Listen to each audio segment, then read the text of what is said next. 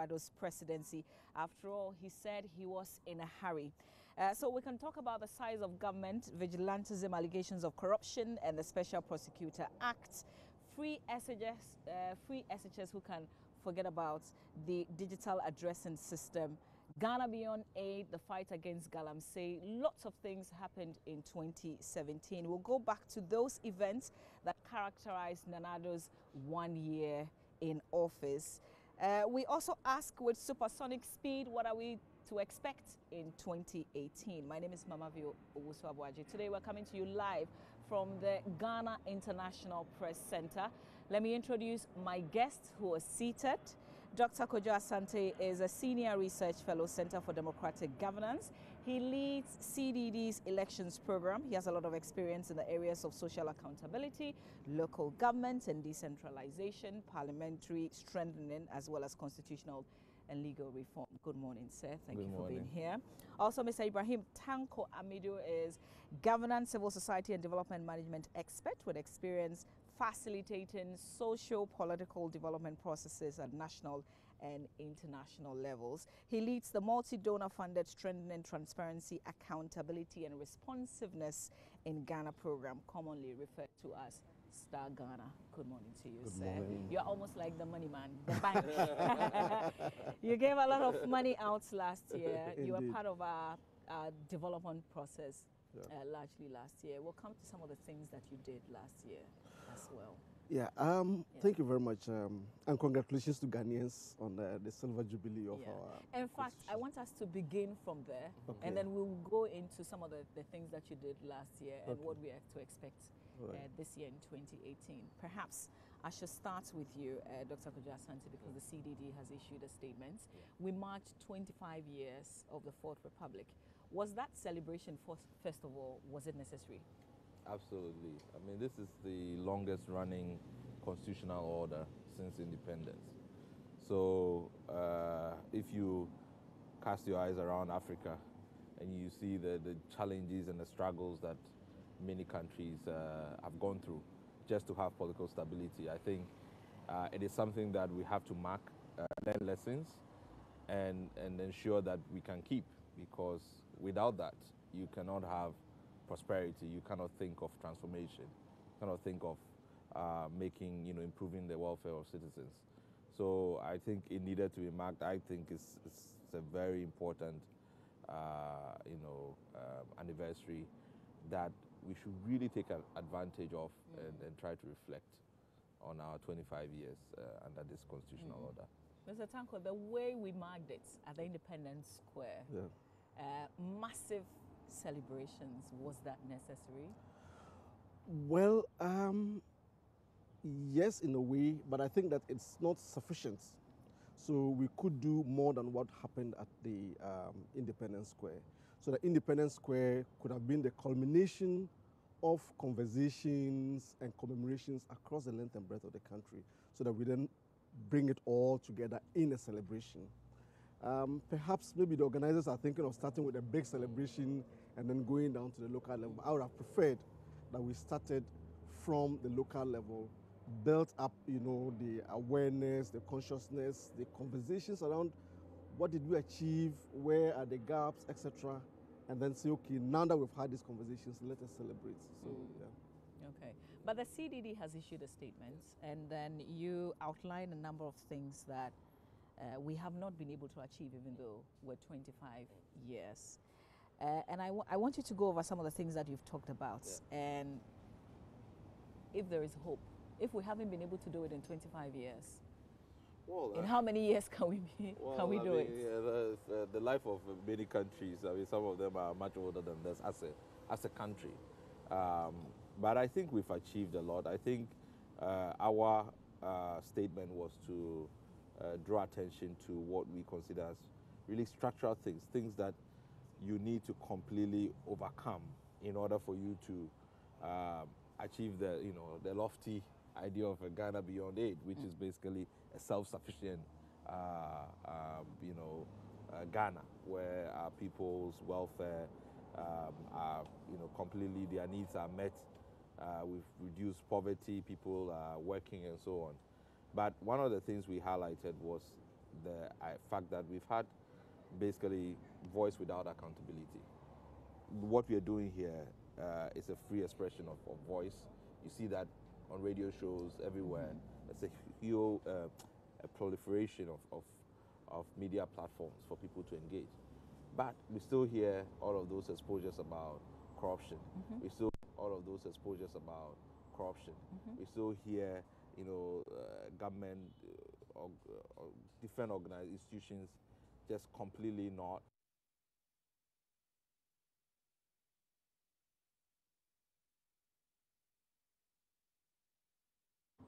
There's a lot of noise, but we are not getting what is critical to any democracy, which is accountability.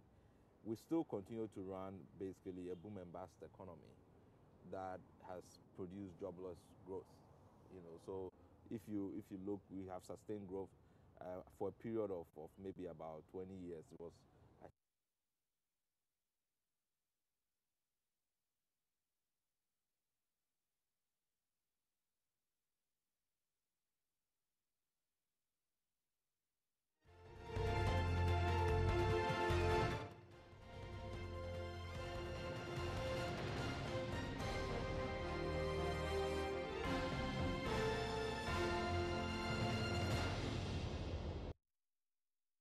after cycle, and it's not sustained. And then when you talk about social development, that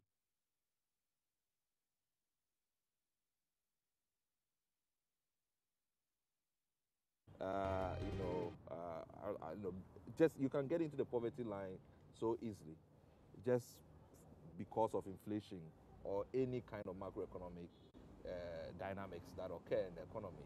So we really have not built diversify the economy, make it strong enough to resist the shocks.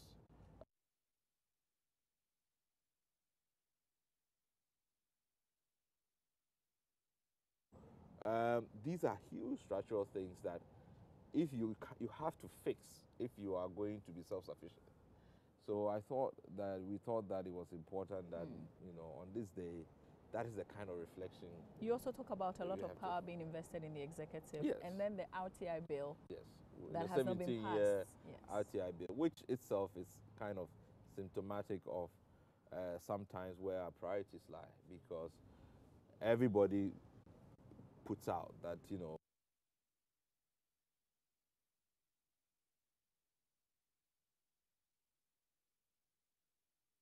process of accountability is being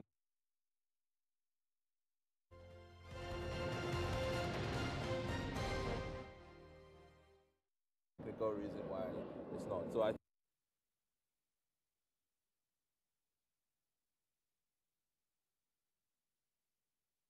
a reflection to then say, okay, this is where we are.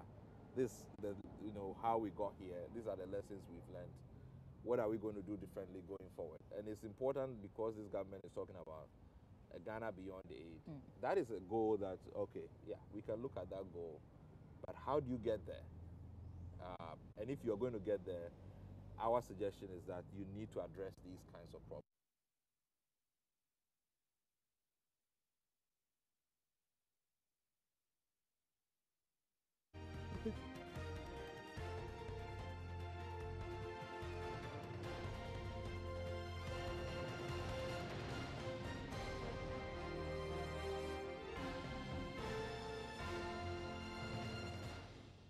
Individual democracies, particularly because,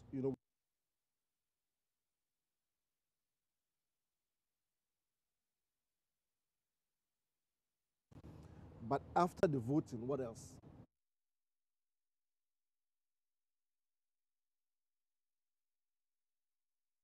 A government accountable institutions that are able to work as they should, without looking over their shoulders or taking their marching orders from some others. A democracy that is, yielding dividends for all the citizens of this country.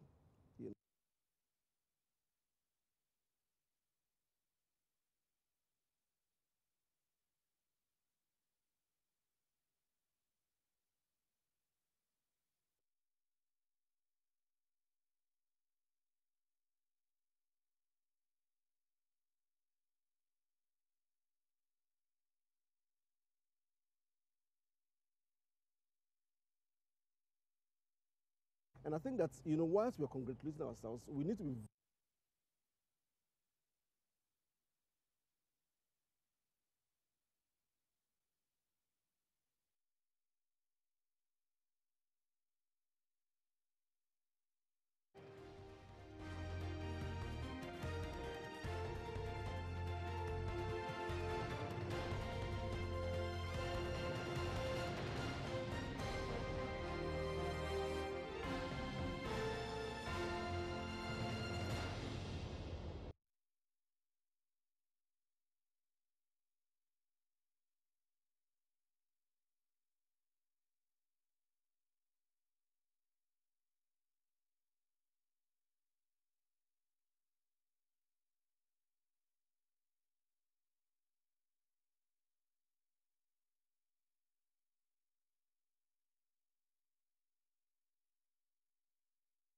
Parties, you know, have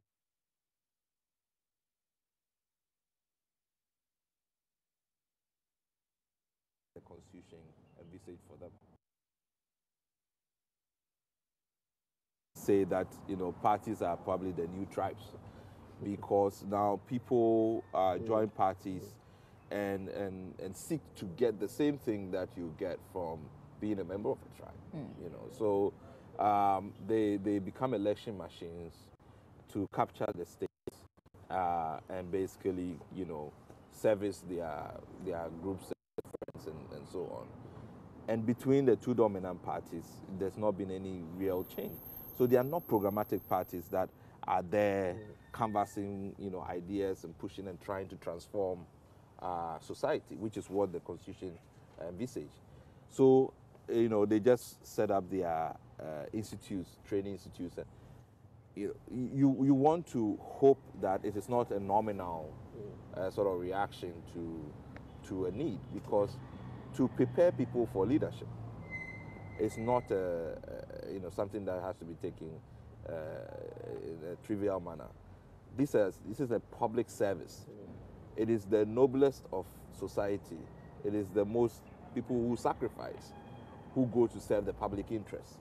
So there's a lot of orientation that you have to give to people, but there's also a lot of capacity that you have to give people. You cannot take somebody from wherever their walk of life, take them to the bureaucracy and expect that they can perform because they are either in the private sector. There are particular rules, there are particular orientation, public interest orientation that you have to have. So the parties have to look within themselves and develop a party that is fit for a Ghana beyond aid. Without that, in a multi-party system, you cannot move forward. You will stagnate. And really, that is what has happened, because our parties are not fit for purpose. I think that sets the tone. Let's go back to Nana Addo Dankwa Akufo-Addo's first year in office. What's on your mind? There were lots of talking points in 2017. How would you begin the recap? Well, I would say that beyond the first slip up in relation to the speech, the inaugural speech, I would very generously call it a slip up, even though it's not something that, you know, should be countenanced, because you don't pay attention to detail. It reflects in everything else that you do, you know. But, you know, I found elements of that speech quite inspiring. Citizens, not spectators. That's important. Moving towards self-sufficiency and therefore Ghana beyond aid, you know, galvanizing the whole country behind an agenda. These are very inspiring words. The challenge is translating the words into reality. It's said that you campaign in poetry and then govern in prose. And we heard all the poetry on the campaign platforms, you know. And we're seeing the prose in terms of what's happening. The vigilantism, which is something that didn't just suddenly occur, you know. It's been bubbling in the background, but because as a nation we failed to confront these things head on, we are now seeing it coming, surfacing, and then in the ways in which we've seen the invisibles and etc. we've had all these issues of corruption coming up. And it's almost as if we are rewinding the conversations that we've had under the previous government, just that the names are changing. And so you ask, what has changed in the way in which corruption is being dealt with under this government that has said that it's. But then we've also had, cheering news like the free SHS, that for me, despite all the challenges, represents a way of developing the manpower, the critical manpower we need to move forward as a country. That there are hiccups that we need to. We've had the aspirations around, easing the way we do business, So it's mixed. And if I was a lecturer and I was asked to grade, I would say that the government has scored a B in the lower grades. I wouldn't. In its first year? In its first year, I would say it's a B. Wow. That's a generous B then. Would you give it a B grade as well? I would. I think for a long time, see, when your president speaks, you want to listen, and even as a citizen, you want to be inspired by it. And I think his speech was inspiring. I think even the speaker's speech was inspiring. For us in the governance arena, everything we wanted to hear, we heard the right things. We heard the right words being said, the right commitments being put out. And then, as he said, as soon as we got into the pros, you appoint 110 ministers, and then immediately you are sort of wondering, okay, so where is the gap? What is happening? Because what happened in 2016 was a vote not for a change in government, but a change in the way we do politics. A groundswell, that was effected in the form of the change in government. But the real sort of push and desire by many people that I spoke to, just thought that the time was right. And they saw Akufo-Addo in that mode, that somebody that didn't have the attachments that can restrain him. So he was fit to take on this role at the ripe old age of was it 73? Yeah. So that was the desire of the people. So it meant that everything that you did had to signal change. So we used to having a lot of big government and a lot of ministers. That was the first step. That if you wanted to have a fit, purposeful government and so on, if you wanted to protect the public purse, this was the stuff that you have to do. So that didn't happen, and his justification was that he was in a hurry. He thought politicians could deliver better, but I completely disagree because all the evidence actually point to the opposite. So at the end of 2017, looking back, has he been justified in terms of the numbers? No, I think your free SHS, you could have. It's basically prioritizing a particular policy option, and once you wanted it done, it will be done. You don't need more ministers to be able to do it. I think when you have more political actors in the bureaucracy, it actually creates more confusion. Because they are politicians and they have different agendas. They are trying to seek re-election. They will get distracted down the path. So that for me was just my reading of public service and politics in this country did not justify that kind of approach. So that was a problem. And then of course the vigilante matter came, and again we have gone through transitions.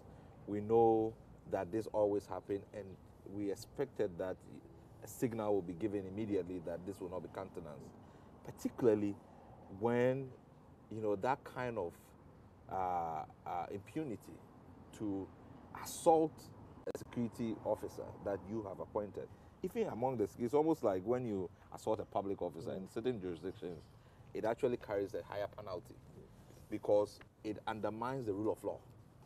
Your officers cannot work if so.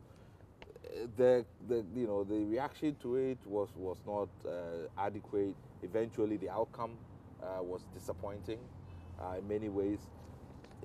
Particularly after they stormed the court as well. So those matters really did not help. But as we said, it's a mixed bag. You have free SHS. I think it's so fundamental in spite of the financial challenges. We have to make it work because seriously, you cannot think about transformation when most of your public service, your migration service, your security services, you are recruiting from high school level, and they have to have the skill sets to be able to do basic things. And you cannot run any modern economy without that kind of level of education. So it has to be the minimum. So for me, it's a development imperative for us to make it work. There are huge challenges, but we have to commit and do it.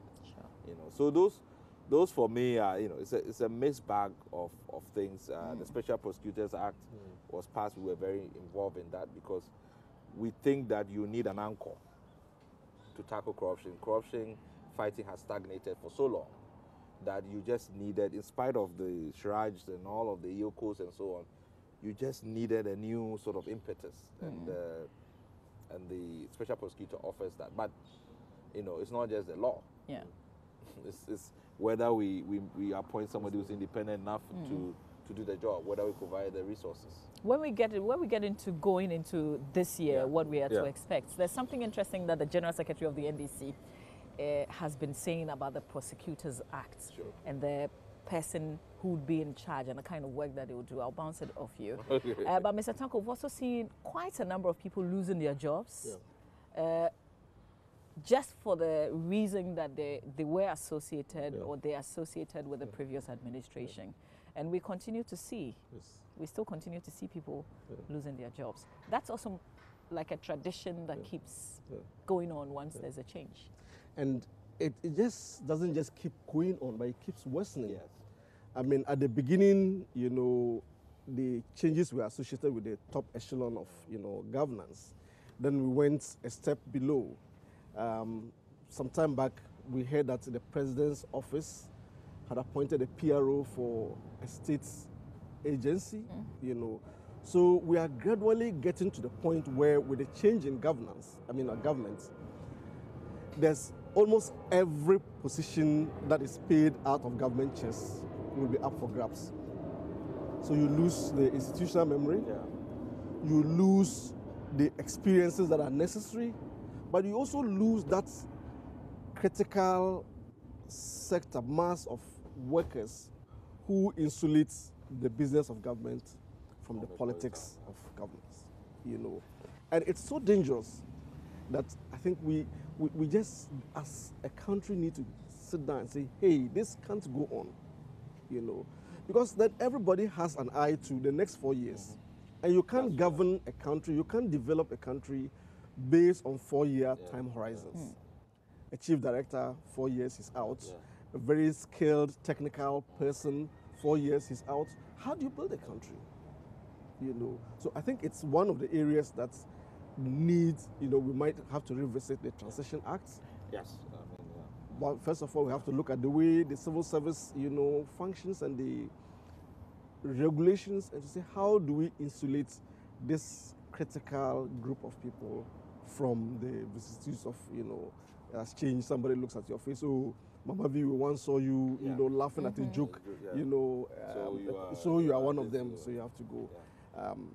Change of government, then you target offices, you go and lock. And I think in the heat of the campaigning, somebody had said, when we win, don't wait to be told. Just identify the office that you want and go and then take a position. And we saw that happening. Even toll booths, were taken over. So I think that's a very dangerous trend. But it is also tied to the way, and as my brother said, our political parties function. They are more or less, machines that seek electoral victory promise whatever you want. How are the parties funded? What kind of arrangements do they come to with financiers? And are these some of the repercussions of that this thing about, we ignoring the fact that huge sums of money, the parties spend, and yet nobody tells us where's the money coming from? Their dues? Philanthropists? Is there any cap on how much an individual can put into a party? So all these are part of the issues that we need to come to grips with, address, if in 25 years' time we're going to be looking at how we have taken the democracy forward. I wanted to just give another example of this,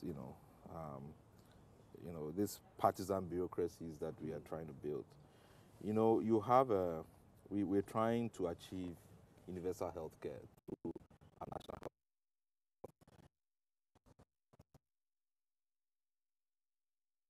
health issue has become partisan. So that's where you put your youth leaders and whatever, and as coordinators for different districts and so on and so forth. And there's an expectation that that's where, the same with the education sector, all of the social protection, interventions that we are making. You cannot run a 21st century healthcare system with people, by using that as an avenue for rewarding foot soldiers. Yeah. The NHS in the UK is a highly trained, these are professionals, because for you to maintain these systems, you need capacity. You need people who have technical know-how to do these things. It's not something that you just throw, a bone that you throw to people. So we are living we are, if we think we want to do Ghana Beyond Aid, if you want to run your NHIS like that, or your school feeding program like that, or your LEAP system, or your youth whatever system like the that. Example of NADMO. Yeah, the National Disaster Management Organization. Ideally, an institution or an organization that should be run by amateurs. Disaster response, disaster prevention, disaster management is a highly skilled, area. And yet what we see, NADMO has also been put into the patronage pot to be doled out, to deserving members of the winning party. And so then we have a disaster, and we see the kind of response from the agencies. I've had accusations from the other side that CSOs, people like your good selves, you watch these things happen, and you expect that when there's a change, the other parties won't do the same. And I'm sure you heard it from both parties. Because that's the way to excuse, because but oh yeah, you didn't say anything, but I'm sure I can give you how many statements.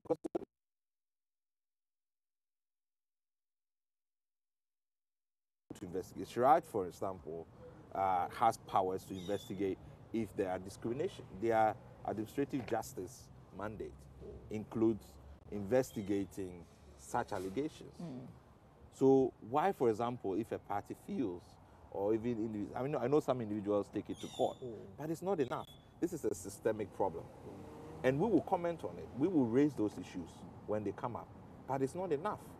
So they play the game, and then, they'll turn around and say, oh, well, nobody said anything, so I'm fighting for equalization when I come. With whose money? This is a public resource. It's not your personal, private property.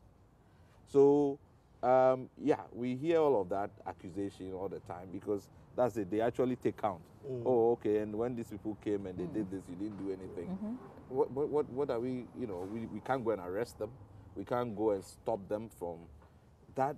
There has to be an institutional response to it. And we can only agitate and advocate for that to happen. If it doesn't happen, we are powerless. But so I think, Tanko is right that we cannot run a public service this way. you cannot achieve transformation with the weak partisan public service.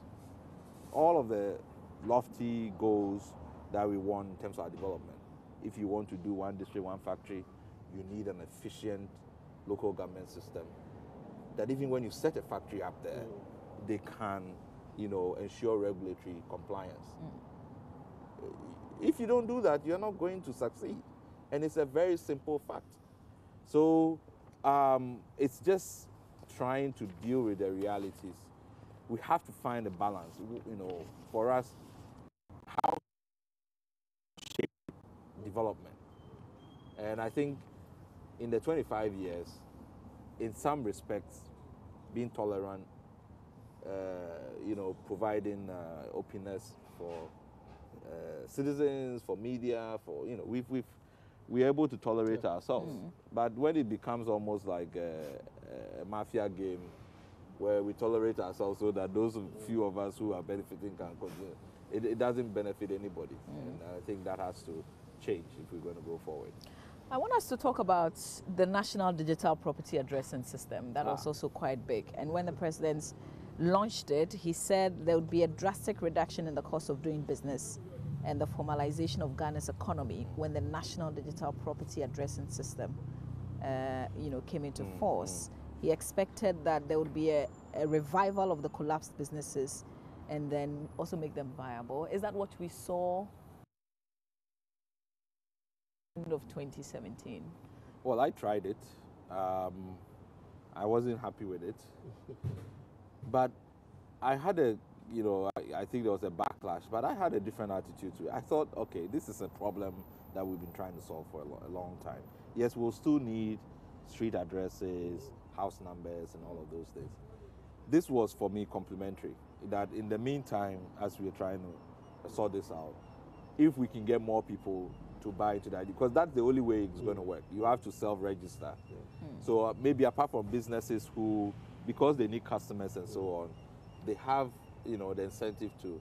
For citizens, it's like, okay, I mean, I'm not willing to put because maybe I'm worried about the security or all of those things. But if we're able to do it, it makes a big difference. And, and if they improve the accuracy of the information they have, I think it lives strong, because that's what technology does. We've done with mobile money and so on. So you have a unique identified address, numerical, alphabetical, whatever, and everybody's one is unique. If it can get you from one place to the other, now with mobile phones, why not? So I at least applauded the effort that you are trying to solve a problem, because it's a basic but fundamental problem that has to be solved. So that was my approach. But as I said, I tried it, and apart from my office, I got the address. I was trying to, connect to another place so I can get direction. People say sometimes you get lost. Other places, it works. So I'm all for it, that it can be improved. And if I think Joy has been doing a good job instead of using that address. It's a good, it keeps it in people's minds that now they put it as an address. Yes. If all the public agencies and so on are using it and popularizing it, I mean, we'll get there. And I think really some of these social problems, development problems, that is how we're going to solve it. If we work together, like Galamsey, and I'm sure we'll come to Galamsey. Yes. And just adding briefly that, I mean, I'm not a technical person, so I can't speak to the technical side of it. But, I mean, just to re-emphasize the importance of having this addressing system that works. A few months ago, my son called, late at night around 1 a.m. that, armed robbers were attacking their area, getting nearer the house. He didn't want to speak on the phone, calling the police, so I should do that. I called the police. They were very professional in their response. But in terms of describing where the location was such a challenge. Get to this place, turn right, do this, do etc. And they were very professional because they kept on calling me. Yes, the people have reached this. Did you say we should turn right? Did you say we? And so it actually delayed the response time. So in addition to easing, making business, the ease of doing business, even for security purposes, etc. I mean, I think it's a fantastic idea. The challenge, and not just with this one, but with all the new initiatives that we've been rolling out over the years, has been the fact of, capture by a political party. So the opponents then tend to feel that if I say this is good, then I'm giving kudos to my opponent or my listen. So how do we elevate some of these things to national priorities? That we come to a consensus and say this needs to be done for A, B, C, D, E, F. So whether it is party X that's in power, party Y, we know that we'll take it forward. From what I'm hearing, it may well be that should there be a change in government, we might see this thing just send off, a new thing started, and then we are back to square zero. So I think that these initiatives are quite good. Let us see how we can elevate the conversations around them to national priorities that cut across, political party manifestos. So nobody comes to say, I put it in my manifesto, I've done it. But that we as Ghanaians have moved a step further in terms of how we promote business, but also what should we ease of doing business, ranking of the World Bank, and Rwanda is what, 40th? See the gap, And they just went through a civil exactly. war. And that's because there are priorities around which we say, okay, this is what Ghana needs, irrespective of whether it's X, Y, Z. Let me just chip in the fact that when the budget was read the first year, there were a lot of nuisance taxes that were taken away. Did we see that reflects in the cost of doing business in Ghana? I haven't looked at the recent rankings, but I think some of those taxes I thought were nuisance taxes themselves. Some of the taxes on banking services, for instance, including there was this effort to encourage people to embrace technology, use ATMs, don't carry cash, do internet banking and so on and so forth. And all of a sudden, all of these services became taxable because government, needed money and saw this growth and thought it could tax it. And I thought that was not helpful. So because it's actually contradicts. You have to weigh. Yes, you might get the money now, but you lose the opportunity of the growth. And if you see what has happened in mobile money technology, that is now a new banking area. So some of those I thought were not helpful. I think these taxes they were introduced. I think some of the bills actually were passed way down sometime in the middle of the year. Some of the finance bills that were approved by Parliament. So, and then you have to think about the actual implementation. So I don't think you see the effects now.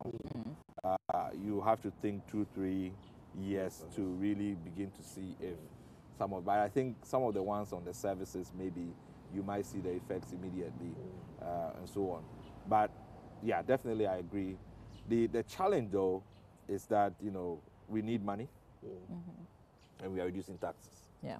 So it has to be an agenda to promote growth in the sense that you feel that, okay, the tax burden would reduce the cost of doing business or create opportunities for more people to take risk. And therefore, that will generate growth and then hopefully jobs. And all of these things are medium to long term kind of outcomes that you hope for.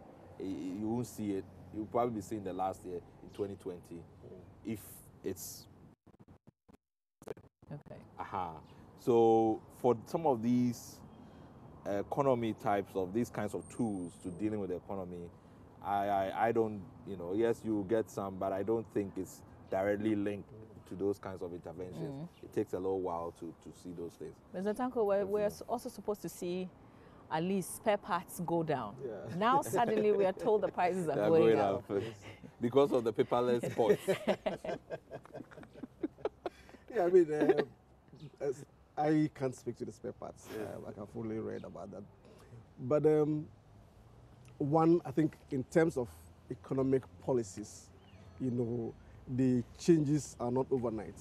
I mean, the effects. So you might say, okay, we want to do A, B, C, D, but by the time it reflects in what goes on under the ground, I mean, it's this.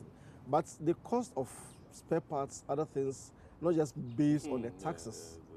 You have other costs that, despite the reduction in the taxes, may serve. But at least that's the communication, so that's the expectation.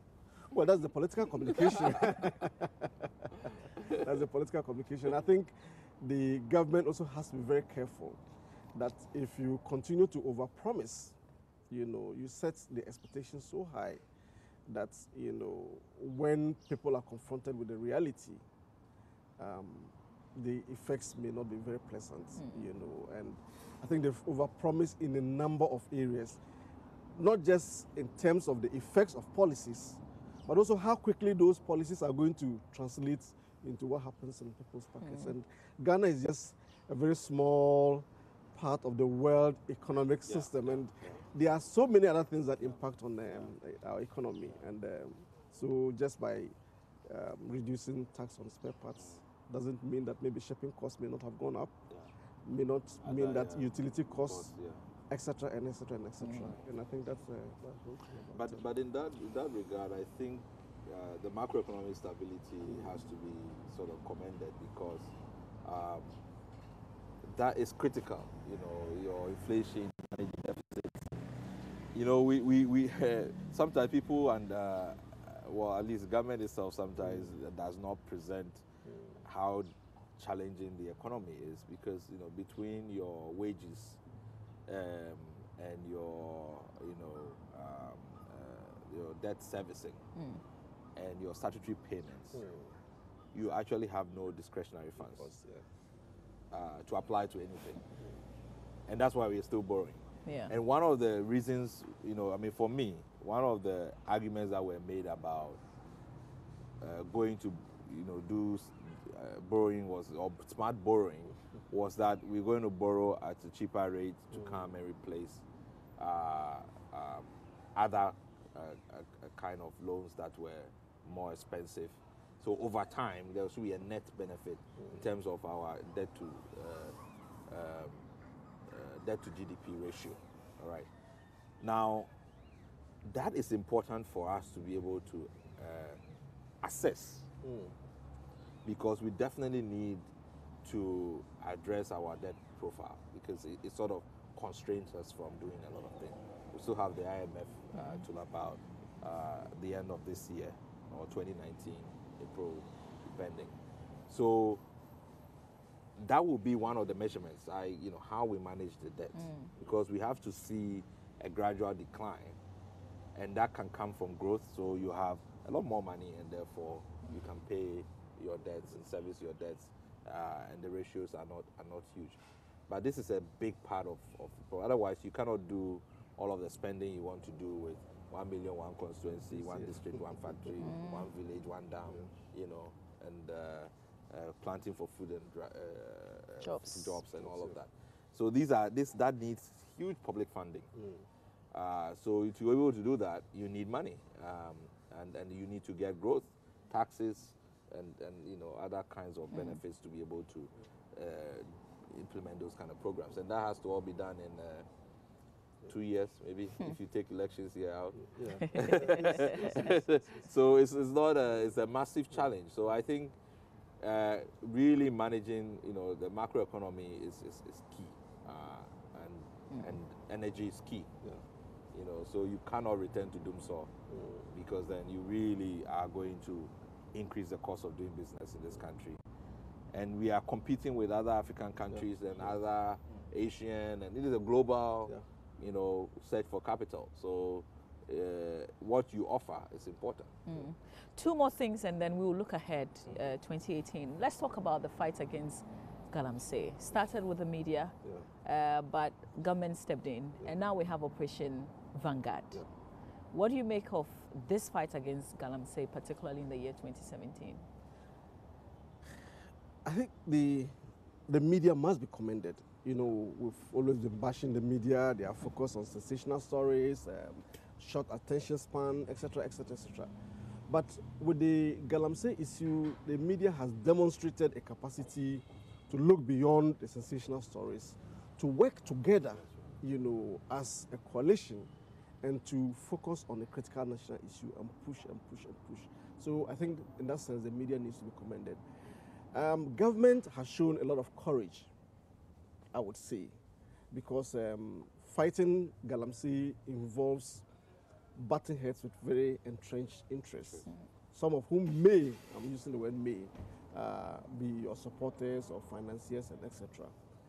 But it is such a complex, issue that, yes, Vanguard will be just one part of what is needed to address it. How are we bringing the chiefs into this whole thing? How are communities involved in terms of the protection of the environment? The licensing regimes, who does it favor? Does it favor the Chinese expatriates? Does it, where is the place of small-scale miners in this whole thing? Because at some point we tended to conflate Galamsey with small-scale mining. And yet there are small-scale miners doing very legitimate business that have been criminalized by this, So a lot has been done, but I think a lot more needs to be done. We need to move beyond what is government doing, Galamsey is this, and to say what can we as citizens also do, to help in the fight. Because our very survival as a nation, as a people, depends on how effectively we're able to fight Galamsey. Yeah, I mean, I think the media, just to echo that, I think the media has been commended. And I mean, this is the same kind of response I want with corruption. I think it is another of that, important national interest that, we have to deal with it. Otherwise, it would completely undermine all our efforts. So, but it's not easy to get the same kind of, but I think when the media and society decides that for this particular issue, we rise above all our interests and pursue. I wonder how we can deal with corruption. It's become almost impossible. Well, not to me. Hasn't it? Not to me. I think that it's reached a point where we need to turn the corner.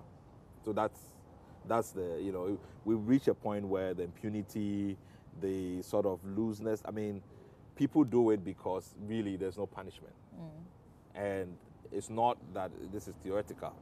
It is that people have and enjoy their booty and they are happy, So there's no real incentive not to engage in corruption. But it is, as I keep saying, it's a very dangerous thing to fester, because then you cannot trust society in any way. It doesn't matter what you do. If somebody will take money to, sidestep the rules, break the rules, compromise you, make you vulnerable, then everything, your safety, your welfare, none of those things are safe. All you need to do is have money. Yeah. And if you get it legitimately, then you can entice other more people. So for me, the key is that government has a role, but citizens have a role in a democracy. That we, just like Galamsey, have to take a stand and say no to corruption and ensure that we reward and punish people. Those who are fighting, those who are have integrity, we support them. Those who are, corrupt, we punish them. We investigate, we punish them. We retrieve our monies. We have to take that attitude.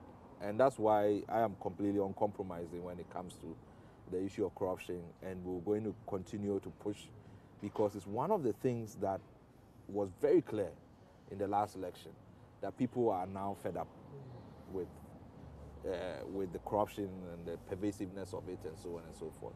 And we need to find a way to tackle it. So a lot of us in civil society are committed to it, and we are trying as much as possible. I think the media has also shown the commitment, and we want the politicians, the bureaucracy, citizens to get involved and help us fight corruption. We will talk about that with the Prosecutors Act. But the final one, Ghana Beyond Aid. That was also one of the things that when the president talked about, we were happy because he was quite clear. Yeah. But we know that Star Ghana, for instance, we can't do without you. So when the basket hears this from the president, I wonder what plans you have for us in 2018. But let's look back in 2017. Okay, in 2017, I think, first was the support we give to civil society organizations, government agencies around the elections, and the transition. We then provided support to citizens, organizations, NGOs, etc., to work around this whole issue around gender equality and social inclusion, because as we all recognize, yes, we say the economy is growing, inequality is widening. Huge swathes of our population are being excluded, from access to basic social services. So we provided support, around that. We're currently working towards providing support to civil society organizations on anti-corruption, and that's quite a sizable amount of money. So those are the key areas, and then we'll be doing some work on local governance. Is the port nervous about Ghana Beyond Aid? Not really, because we built into the design of STAR for it to transition from a donor program into a national entity able to seek support, or to seek funding resources to support local organizations. So we are on track by 2020 to transition from being a fund that is supported or set up by external donors to a fund that mobilizes resources everywhere to locally, but also internationally, foundations, etc., to support our developmental efforts. Okay, because I wonder, CDD, do you raise funds in Ghana? Well, we try. We are 20 That's years. always a challenge. We are 20 years this year, so we will try again. When we were 10 years, we tried to raise funds. But I think, for me, the time we need to take control of our own development. And, I think it's persuading people that they are investing in both their present and their future. So we have to make that effort. We have to make it work. We spend money on so many different things. Sometimes we those of us who do governance work, we struggle because if business people feel, oh, okay, well, if I give you money, and I'm going for a party contract or a government contract or whatever, they will say that you are political or you are aligned to this person, you are aligned to that person. So they have those sensitivities, But I think there are new crop of entrepreneurs and so on who appreciate this public service. Because, frankly, the kind of issues that we deal with, you cannot analyze an American contract if you don't have organized, non-state actors with the capacity and the resources to be able to interpret and hold government accountable. The ordinary citizen, unless they are trained and whatever, cannot do that. They might not even have access. They won't even know. So I think in a modern society, you need these kinds of intermediary institutions, to function. Otherwise, government is too sophisticated in its activities to expect that, any single citizen can just get direct information and be able to access and analyze it and hold the government accountable. Let's end with the Special Prosecutors Act. And the General Secretary of the NDC said something really interesting, that if it had to do with the previous actors in the previous administration, then the Attorney General could easily do it. But it's because perhaps we're looking at prosecuting people within this current administration. That's why we need a special prosecutor, a special person to do this. And I thought, okay, this is something I haven't thought about. But what are the expectations really of the special prosecutor? One of the reasons why we got involved, as I said, for me, you need an impetus. So we really have not done well in doing high-profile corruption cases. Sometimes the AG bungles it because of the link between the Attorney General and the government in power, and the reluctance to investigate and prosecute members of their own government. This has been going on since the Fourth Republic was born. And there has been a talk about having an independent prosecutions authority overall. But I think there was a constitutional issue. You need to amend the Constitution to have that set out very clearly.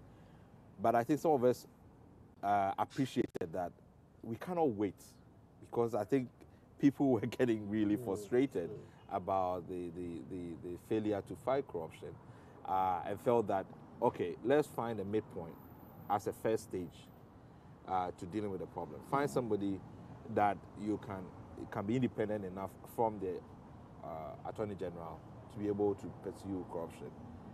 And then later on, when you do amend the Constitution, you can, basically convert that into a more serious sort of standalone prosecution authority.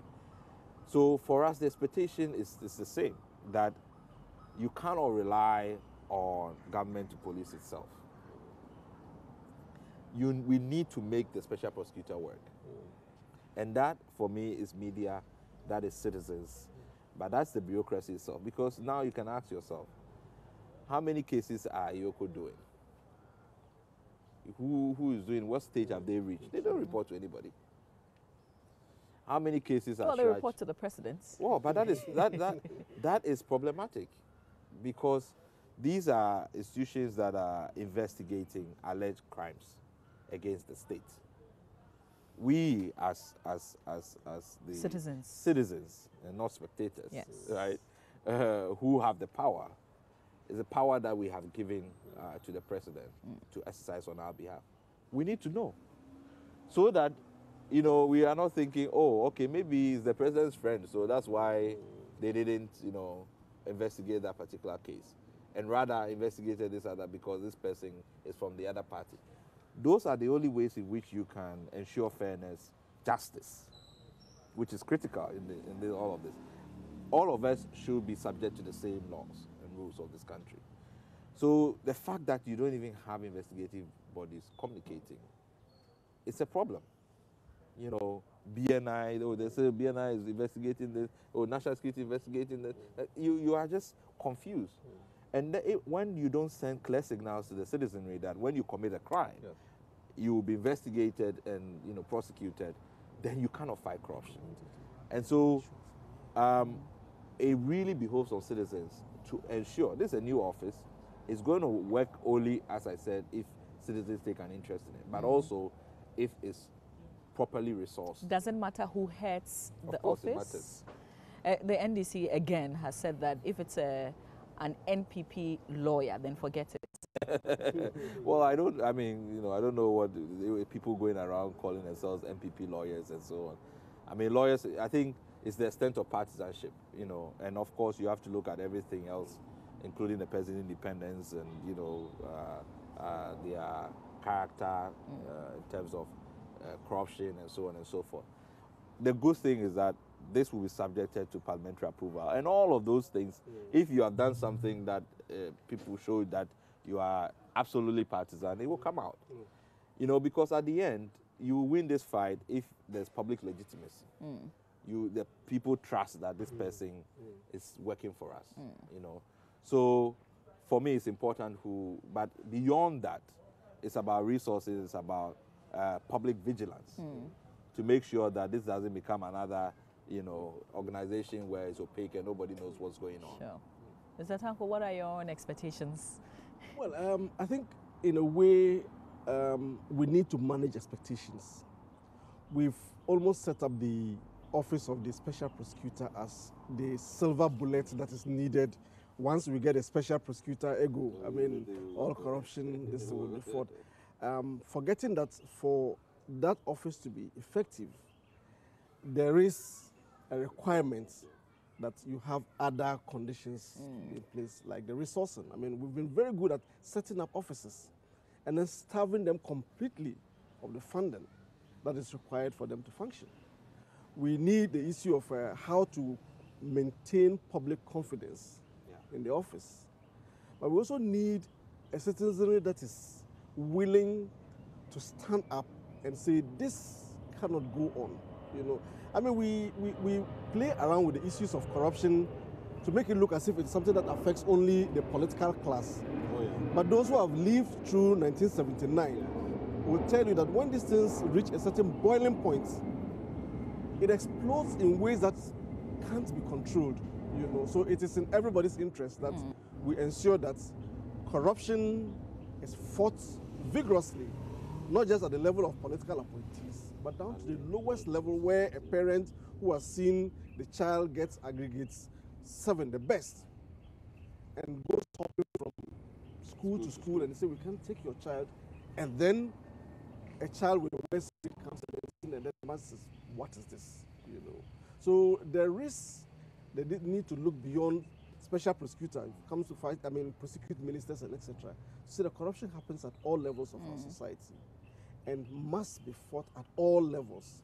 The special prosecutor, fantastic idea, by itself will not change anything. It needs to work in tandem with other diseases, particularly citizens and media vigilance and action. Okay, so just before we wrap this up, because we're ending, real quick, what should be changing in 2018? What do you see based on what has happened back in 2017? I think that the signaling from the president has to be much better than we've had in 2017. I think the reaction to allegations of corruption in his government is not in sync with the people's observation. I mean, there's almost a disconnect between, the way he sees these kinds of things and the way people see. And I think it is probably a misjudgment about the change and the expectations that people have.